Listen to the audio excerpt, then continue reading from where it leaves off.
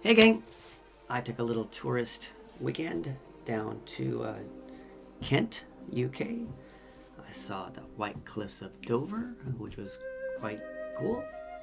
And then I visited the Dover Castle, called Carol for her birthday. We had a lot of fun, sang her happy birthday from the castle. Then I headed over to Canterbury, and that was a lot of fun.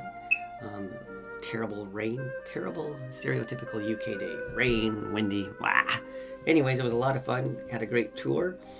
There's a beautiful cathedral there that you can't see because it has scaffolding all around it.